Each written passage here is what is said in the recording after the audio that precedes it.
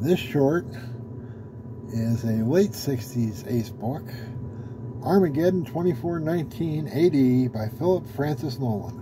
This is the original Buck Rogers novel. This is the one that started it all. This reprints a book from, I think, 1924 or 25 that, well, got the whole thing going.